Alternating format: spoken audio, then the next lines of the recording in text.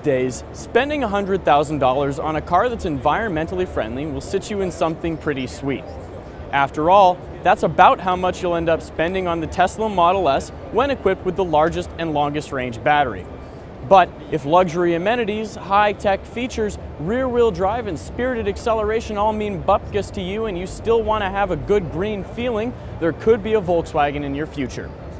Meet the XL1.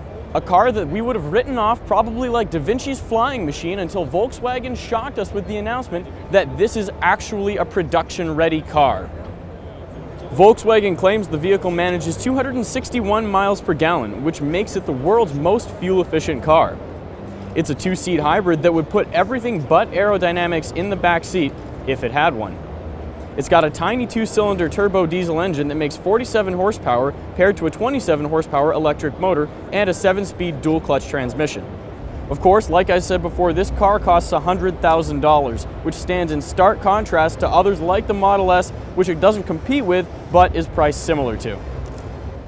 Production, on the other hand, is limited to only 250 units, which means that this car you're less likely to see in person than the 950 horsepower LaFerrari we were having a look at earlier.